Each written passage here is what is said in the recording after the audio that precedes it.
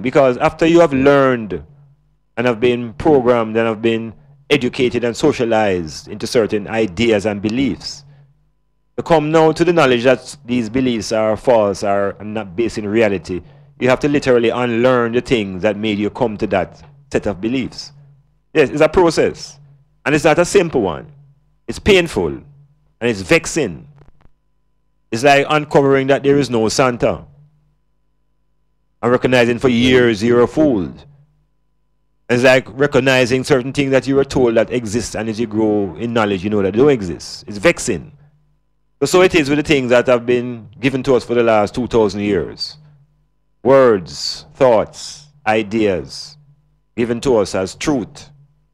We have to simply hold it. But the time has come when we must now reflect on what we have been holding and check how much of that sort of information has been practical in helping I and I towards a liberated state. We're in the post-independence celebration on this land. August 6, 1962, the British finally got rid of the colony called Jamaica. And the British achieved their independence. They were no longer responsible for the affairs, economic affairs of this island. Strangely enough, they remain in control of the political and judicial affairs. So it's a tricky kind of independence that the island received. Most countries that secure independence through granting usually remain in the colonial mode. Countries who achieve independence through struggle and violence and bloodshed tend to defend the land and their principles in a much greater way. So we always like to talk about Cuba, but Cubans have shed blood for their own land. On the island of Jamaica, much blood has been shed, but not for the land. The blood has been shed for tribes, what we call political parties.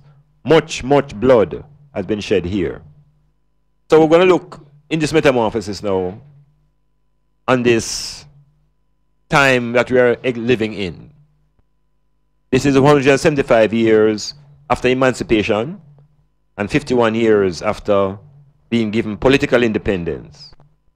What is the state of affairs on this rock? There's also the global issue. I want to also touch on to the emancipation process that took place in North America on that larger plantation in that deep ice box. The black man has gone through more violence and brutality living in that great northern plantation than even right here in the sunny Caribbean region. Because living in the sun is a blessing. But think about living in the ice box. Talking about black man from Africa living in the bitter cold of the south. No protection, living outdoors in huts. Talk about hell on earth. And I have felt it.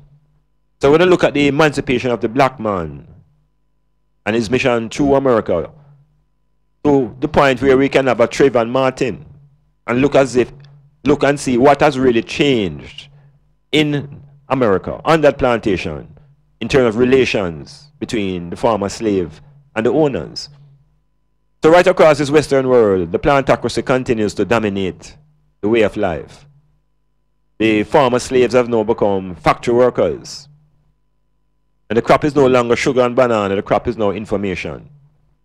And that's what's being packaged and sent around, and different forms of working, but ultimately, slavery continues.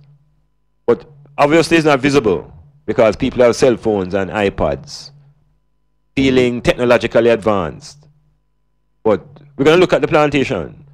I also want to look at Jamaica now, and after 51 years, can we define ourselves as a country of bligh? I want to say that Jamaica is now almost what I call a bligh country. Because the oppression is so tense here that people have to look at bligh. And you get the bligh because oftentimes those who are in the position of giving the bligh also understand the oppression and the brutality, and they tend to give you a bligh. But when you have a bligh society now, the discipline is hard to sustain. And how do you separate now a blie from a bribe? Yes, when is a bribe a blie? And when is a blie really a bribe? Because we're having a lot of issues here now, based upon how we organize ourselves, how we administrate ourselves. Thing that we're calling justice seems to be elusive on this rock. So I want to look again into the issues that separate and divide I and think about the opposite of divide and conquer. How do we overcome that principle? I think we should think about what His Majesty has told us, that we should organize and centralize.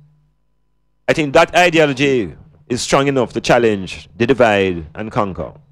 And as a people, we have been under that siege, and we're going to try to reorient ourselves towards the principle of organize and centralize. On the rock, of course, within the independence, what comes to the front is our national symbols. What is it that makes this place a nation? Because before the British left, we were considered a British colony. So God save the Queen. Yes. In 1962, we lowered the Queen's flag, kept her as our head of state, but we raised a black, green, and gold. That represented now the new imagery of this independent island. So we developed what we call symbols. So the flag is one. Another symbol is the anthem. Another symbol is the national food. What the metamorphosis wants to probe into is the food. What has been created as the national food for this island. I want to look a little bit into the national anthem. The program began with the anthem. And the anthem starts with this word, Eternal Father. I want them stop and think deeply now, about this concept of this Eternal Father. Absent, of course, of an Eternal Mother. What is the nature of this Eternal Father that must protect us from evil powers? Where and what are evil powers? So I want to look through that anthem. I want to look through the food. Ackee and saltfish, the national dish. Both foods are alien to this land. And one of the foods by itself is poisonous. I am saying the ackee and the saltfish, whoever constructed that as a national dish, wasn't thinking about the health and the welfare of the 95% African black people. I am saying that ackee and saltfish is a poisonous dish. I want to look at how it's connected to diabetes. How is that national dish connected to hypertension, which is a great cause of death and pain on this island? We're re-examining some of those symbols because some things are fundamentally wrong. Why after 51 years of political independence, we are more tribal. We are more divided here. 366 Christian denominations, 63 MPs, 2, 3, 4 sections of political groupings. Highly divided society, wanting to find something that will make us more cohesive. Of course, we have sports, we have entertainment, and the glue that holds everything together must be culture. Metamorphosis, StylzFM. I don't make up I and I mind to go through the same thing like I and I forbearance go through. No people die, cry blood Africa, cry blood.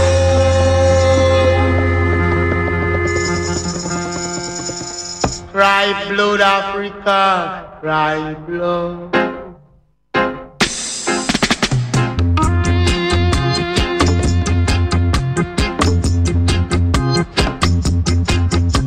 Cry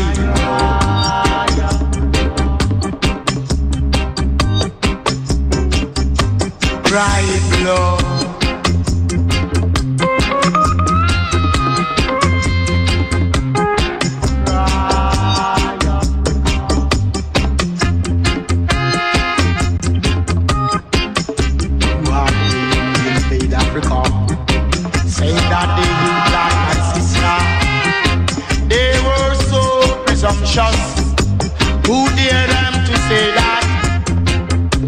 cry.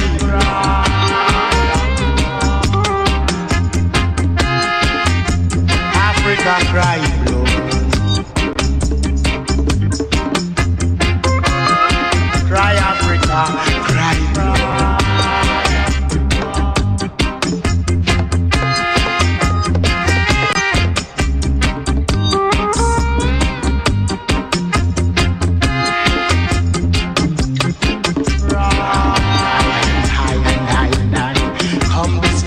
Set such foundation, upon foundation, in foundation. If anyone should trouble, cry.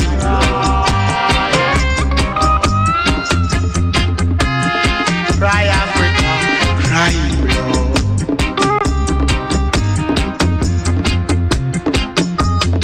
No more invasion.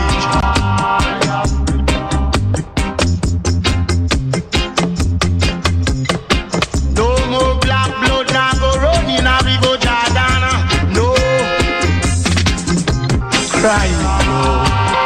Cry, Africa, cry, Lord.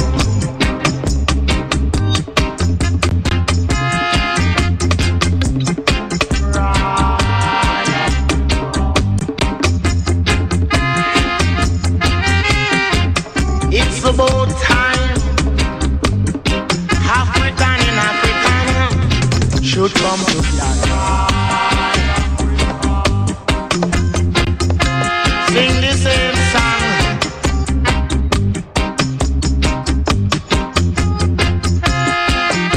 Cry, Africa, cry.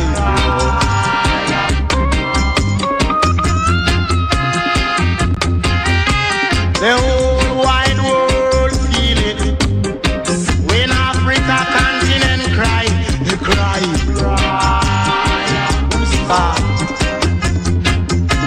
No trouble, Africa. Yeah, the blood of African people running all across this planet, running in this island called Jamaica. But sometimes the people don't recognize that it is really the African blood, because the people have been alienated from themselves as being Africans. Identity issues confront and conflict the black people in this space. Denial of being black is a great sign of illness, and it's prevalent right here by the people who are trying to run out of their own skins. Very, very difficult task. Now the island is in its month of Marcus Garvey. This is the month of Garvey, and I should declare it Garvey's month and try to use the time to internalize the philosophies and opinions of the first national hero of this island. Why was Garvey elevated to the first national hero? What is it about Garvey that makes him a country's first national hero? And what about him do we try to emulate? People in America read George Washington and they thought that he was a truth teller. And people quote Washington and telling you that you must speak the truth. What is it that about Garvey that we try to emulate? What are the teachings of Marcus Garvey? Why is no effort being made to put Garvey's philosophy and opinions into patois?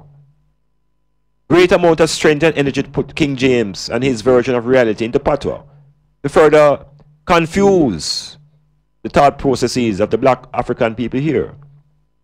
Liberation comes with knowledge. And so if the black people were given the knowledge of the philosophy and the opinions of Marcus Garvey in patois, yes, transformation. But no, those who control the resources don't see that as a relevant act. They think that they must advance the cause of the queer named James. And in advancing King James philosophy, what they are advancing is a philosophy of divide and conquer. And this is why we have to centralize in our consciousness and recognize that we are in a state of war. Because the divide and conquer principle is a principle of war. And once it's being applied against us, it means we are also in a state of war. But you see, if you're in a war and you don't know, you're dead already. You see, if you're conscious that the war is on, you begin to organize yourself You begin to organize. It becomes automatic. So the principle that I and I should be advocating is about organization and centralization. Now, we're not talking about anything religious. We're not talking about no houses and no mansions. We're talking about organize yourself, first and foremost. Organize yourself. Organize your individual. Organize your I. Get your I organized. Yes, structured, time-wise. Get some discipline within the I.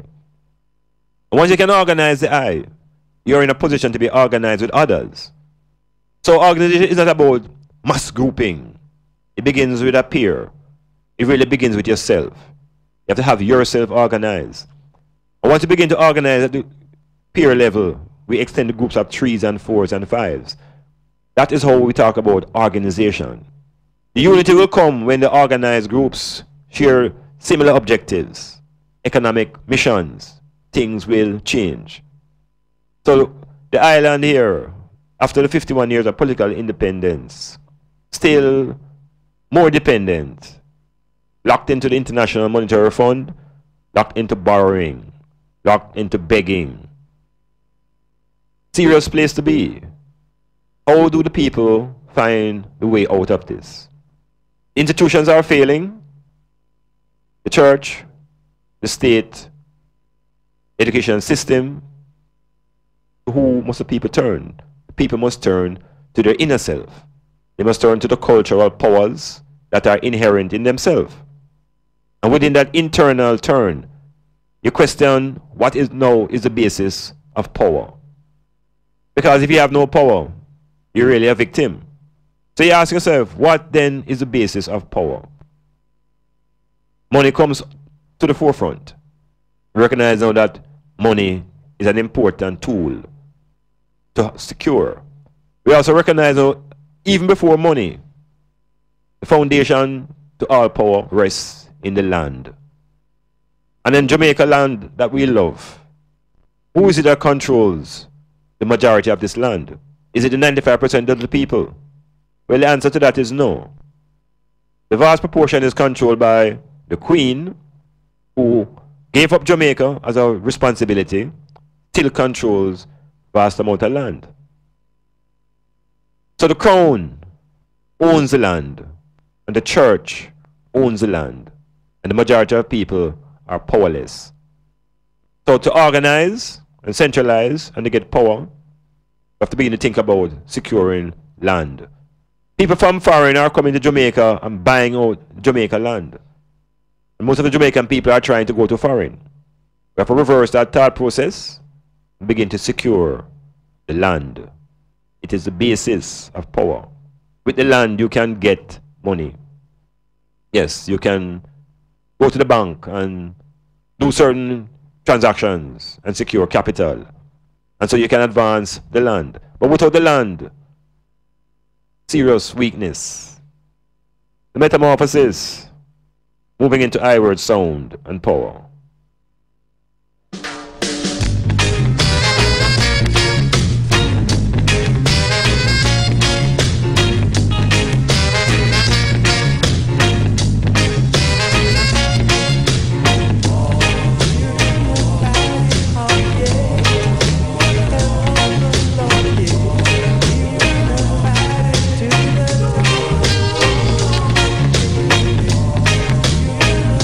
StylzFM.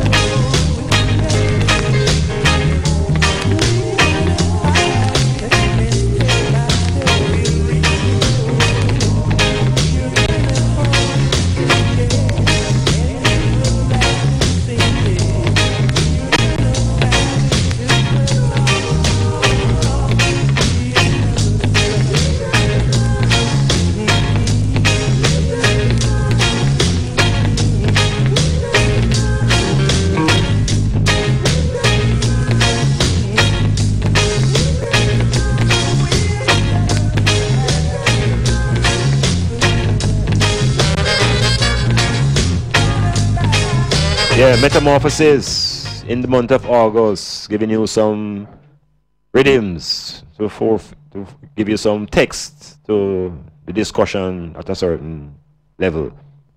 We into the I word sound and power segment where we look at language and we look at identity. Because we're into this independence examination, it always comes to the front to explore whether the people on this island are really Jamaicans. What is a Jamaican? Is it a national identity? Is it a way of being? Is it a way of life? What really is this thing called a Jamaican? Because previous to the Jamaican concept is Africa. So no matter whether we want to call ourselves Jamaicans or non-Jamaicans or whatever, at the foundation of our identity is the black man. So this nation is a majority black people. But it is not defined that way because of fear that somehow is going to be offensive to the tourists. So we hide, or we go into denial about the majority of our blackness here. And we hide into this illusion of being this multi-culture, multi-racial, harmonious state. Fanciful. But it's a level of control because the greater majority have this little bit amount of access to the resources that are really available on this land. Well, we could look into the role now that symbols play in helping to construct your identity. Because a symbol, is really something that has a lot of information in it, a lot of coded information in a symbol. And we have chosen to, in this island here, use the national anthem as a rallying point, a point where emotionally people come together to, embrace the idea of where you live. But you see, as youths, we don't sing the anthem.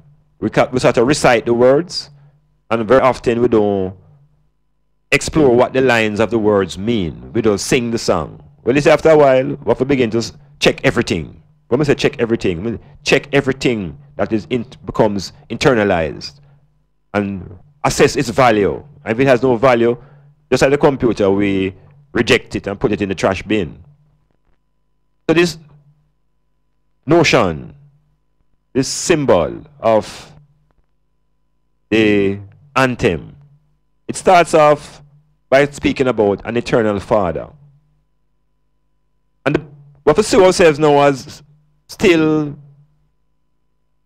remnants of a plantocracy. The chains have been removed, but the mentality and the psychology of the people are still that of slaves. So the slaves still need to have this master. The slave has been programmed over hundreds of years to have a master.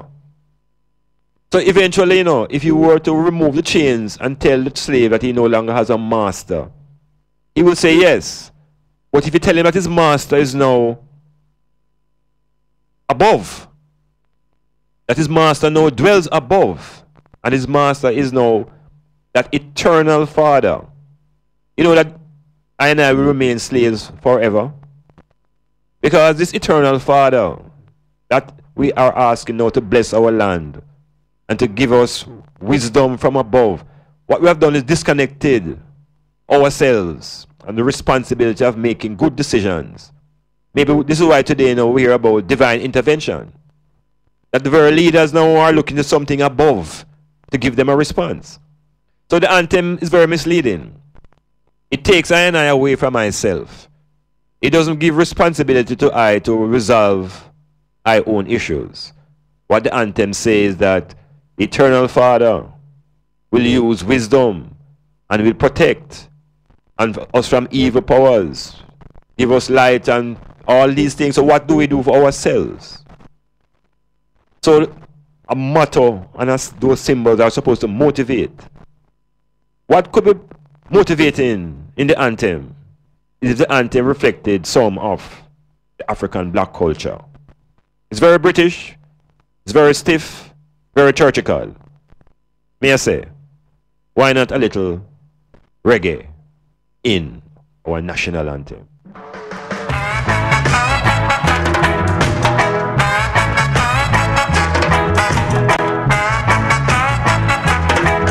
Yes, reggae rhythm in the national anthem. No stiffness, man, a rock to the anthem.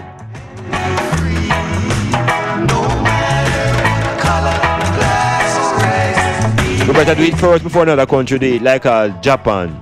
Yeah, because the Japanese will just take it and just make for them anthem with the reggae night. Watch them, you know. Watch them.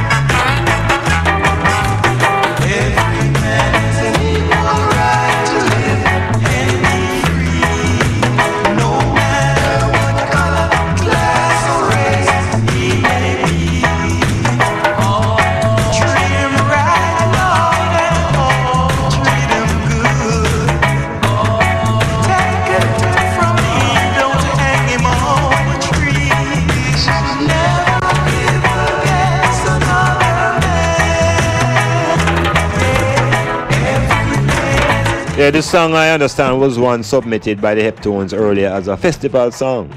Of course, it was rejected because it was talking about equal rights and justice. It wasn't talking about no bam bam.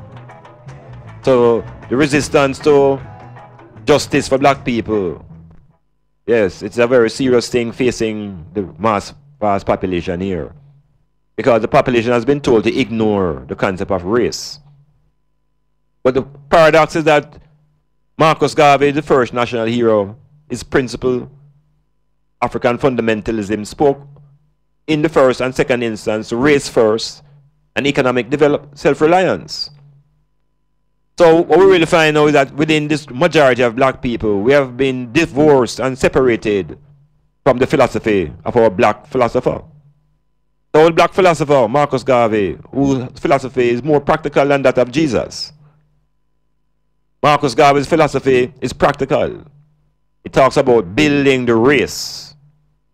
It's not about building up the world, because no one group of people can build up the rest of the world. You build up yourself first.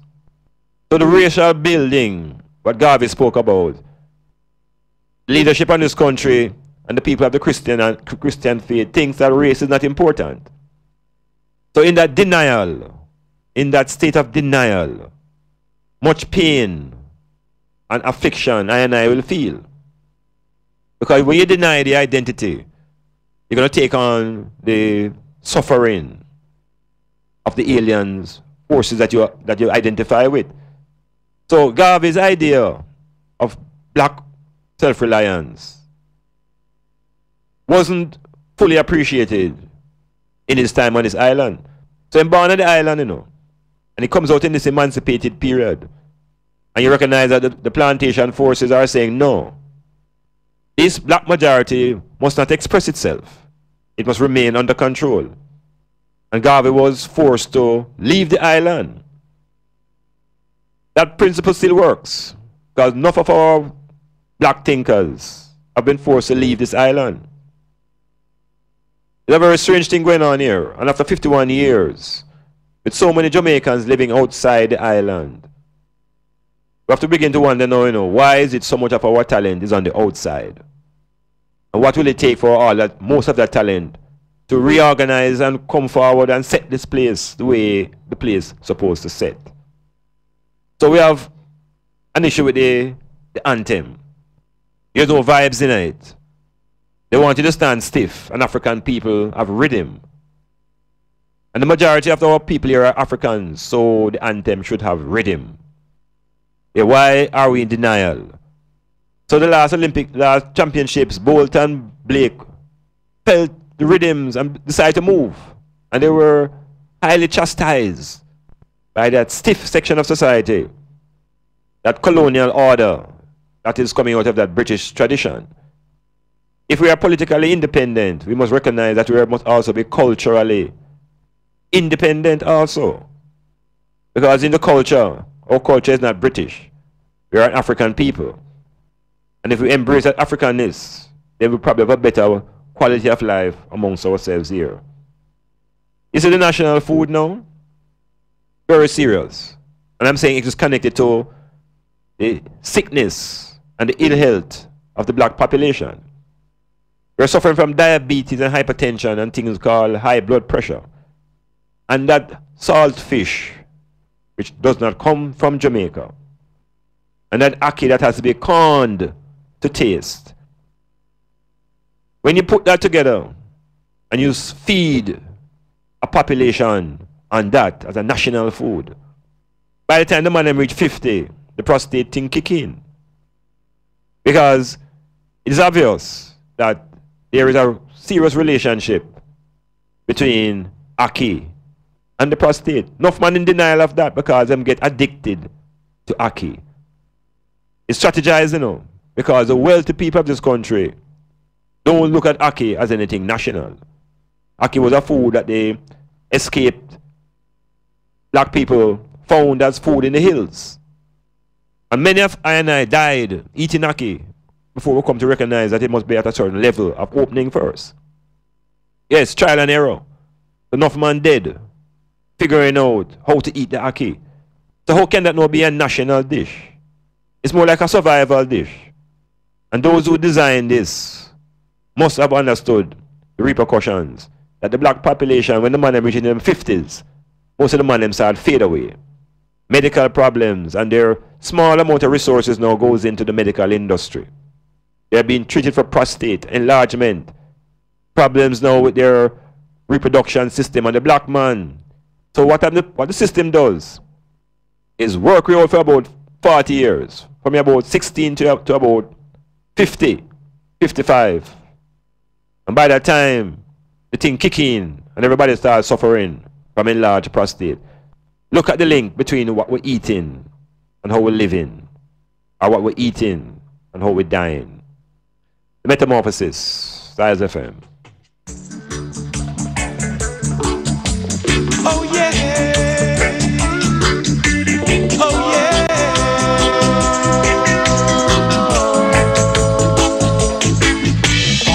yeah, oh yeah, oh yeah.